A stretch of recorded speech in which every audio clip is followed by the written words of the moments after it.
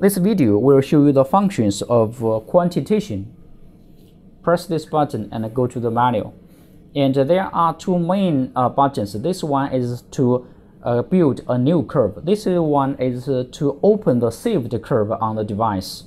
And let's go to the new one. And here you can set up the parameters like the concentration unit and the fitting mode. It includes first order and first order zero crossing. And the manual mode includes standard sample and coefficient. After that, you press OK. Then you can do the test step by step until all samples are finished. Thank you.